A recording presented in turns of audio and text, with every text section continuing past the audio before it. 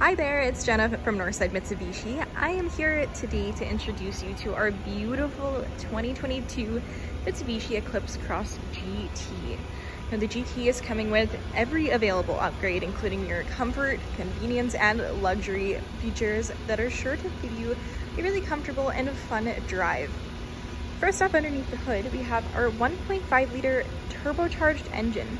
Now it may seem like a pretty small engine, but with that turbocharge, it really gives you a ton of power, going right down to your 18-inch two-tone alloy rims, looking nice and beautiful with this gorgeous white. And because it is a smaller engine, it actually gives you a really great amount of fuel economy as well, and boy do we need it right now with these gas prices.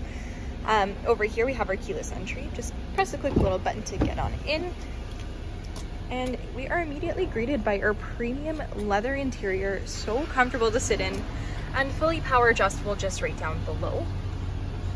Now moving a bit further on in, we immediately see some of our safety features along with our heads-up display features here. So the first one is going to be our forward collision mitigation, or our forward emergency braking.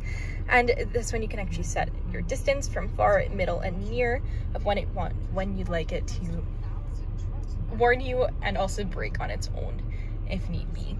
We have our lane departure warning, which ties right into our blind spot warning that's just located right on our mirrors here. And the lane departure you can always turn off, of course.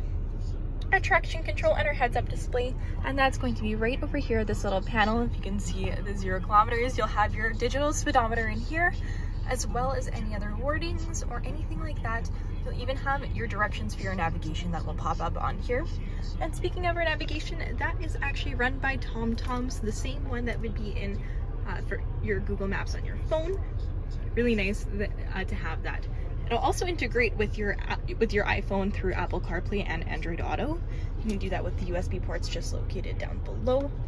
And that's really going to help out to integrate with your heads-up display, or even just pull up your own texting, calling, your music library, podcast, everything you can imagine.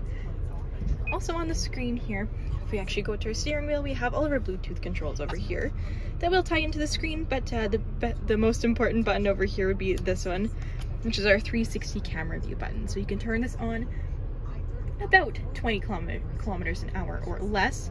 You can see your front view, your full 360, and I'll always show you right in the corner here. Press that button again and you'll see the side view for parallel parking, or just making sure that you're in the line with the new car is a little bit tricky. And then of course, if we go into reverse, then we'll have our backup camera as well. And once again, it'll show you right in the corner. Just down below our screen, we have all of our standard air conditioning, temperature, and fan control settings, nice and easy to use. And below that, our heated steering wheel, heated seats with both high and low settings, and our eco mode, which you can actually tie in with all of your other options for different terrains, which you will see right up top. You can change between your normal, snow, and gravel mode. Now, Mitsubishi has one of the best all-wheel drive systems out in the market right now. Everything from your individual wheel braking and a lot of other stuff that I would love to explain to you in person. But those ones you can always tie in with the eco mode to save on a little bit more gas. Again, with these insane gas prices, it really does help to have that. And now on the right hand side of our steering wheel, we also have our adaptive cruise control, which you can adjust how many car lengths you are away from the person in front of you, and your car will actually slow down and speed up and even come to a full stop if need be on its own to maintain that distance. Now heading on into the back, we again of course still have this beautiful full leather interior. We have the cup holders in the middle, and of course we got our mats. This one actually comes with heated seats in the back with 2 different settings for both your passengers if you have them. And these seats, as you can see, are reclined quite a bit. Just to give you a better idea how much they recline, this would be the seats once they're up. And these can fold flat as well if you did want some additional storage in the back. First of all, let's take a look at the back. This part of the Eclipse Cross has been completely redesigned from last year, where they took out the light bar in the back. They added a little bit more cargo space, a really nice looking back end with the badging, and as well as those beautiful LED taillights. And our backup camera is just going to be located right underneath that badging. We have the hydraulic lift gate, which means you only really need to lift it a portion of the way, and the rest is going to fold up on its own. Nice and easy to use. And back here you can see how much storage we really have. Whether you keep those seats up or down, we have some additional cargo space on the side. And this cargo shade will fit in nicely into those little holes there.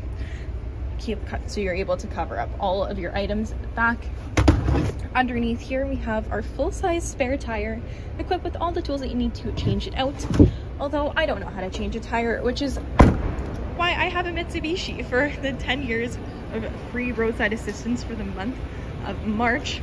We also have our 10-year 160,000 kilometer powertrain warranty, as well as our comprehensive bumper to bumper.